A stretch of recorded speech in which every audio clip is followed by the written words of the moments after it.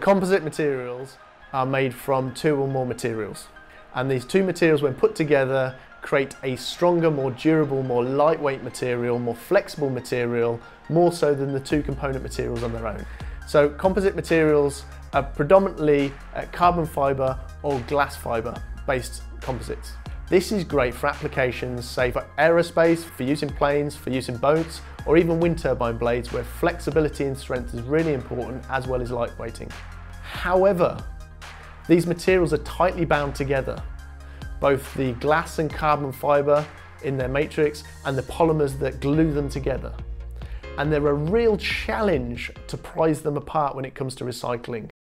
The big problem of composites, of carbon fibres, it's the fact that they're manufactured from oil, and the amount of energy that goes into manufacturing of carbon fibres is intense and is very polluting to the environment. So it's thought that by 2050, there might be 43 million tonnes of wind turbine blade waste in the world, of which 70% of that is glass fibres, 30% of that is polymers.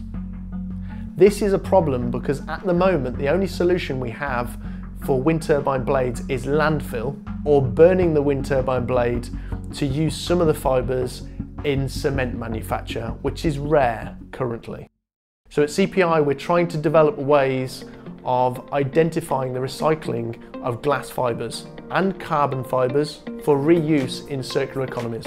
And that will overcome the cost to the environment from the release of CO2, from the use of fossil energy in the manufacture of both glass and carbon fibre composites.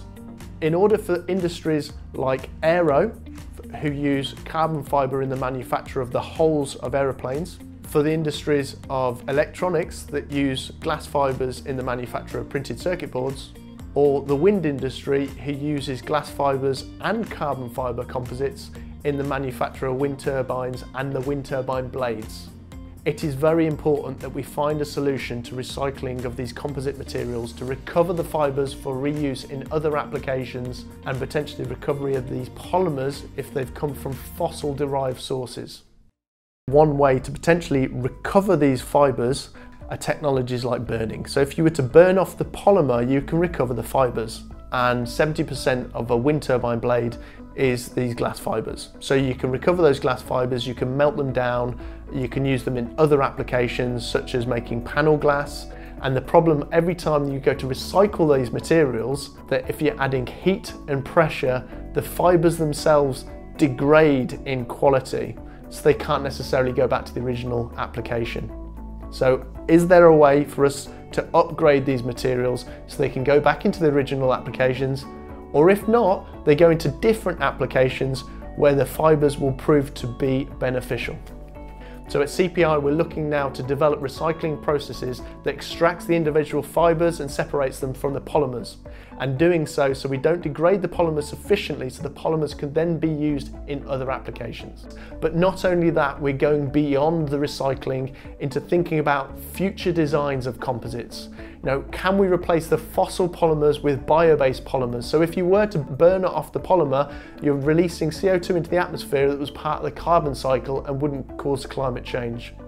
But in the same way, can we create a debondable structure within these composites?